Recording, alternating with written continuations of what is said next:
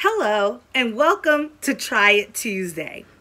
My name is Cassandra Hainsworth and I am the 4-H agent in Walton County, Georgia.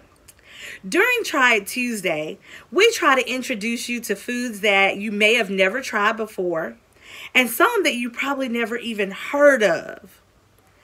Today, I'm going to introduce you to oranges. You're probably thinking, Miss Cassandra, you're crazy. I know oranges. You probably had a glass of orange juice this morning for breakfast, and you probably had an orange sometime today for a snack. And you're right, you do know oranges. But have you ever heard of a blood orange? According to the University of California, Riverside, there are several varieties of blood oranges. Blood orange trees are typically grown in warm climates. However, they can be grown in containers if you are in a colder climate. If you look at this picture, which was shared with me by Jake Price, the Agriculture and Natural Resource Agent in Lowndes County, Georgia, you will see that blood oranges look a lot like your classic variety of oranges that you see every day.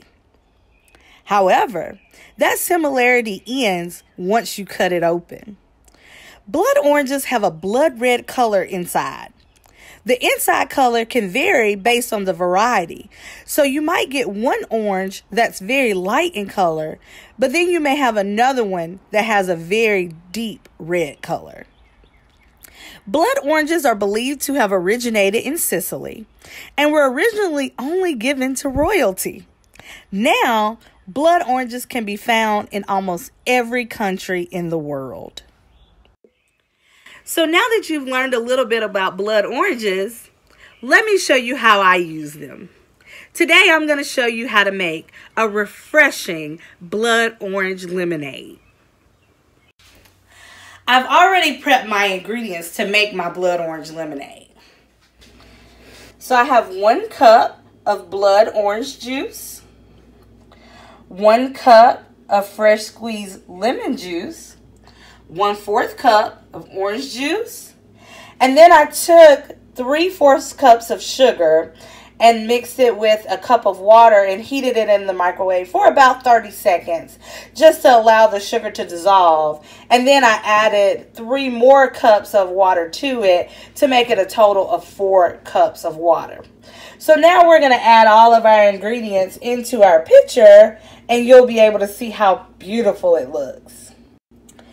So we've added all of our ingredients to our pitcher, and I'm just slowly stirring it up just a little bit. As you can see, it looks so nice and yummy. So you're going to allow this to chill in the refrigerator for a little while, and then you can always add some crushed ice to it when you're getting ready to serve it. So there you have it, all about blood oranges. So the next time you're out and you see blood oranges, I hope this video has encouraged you to try it.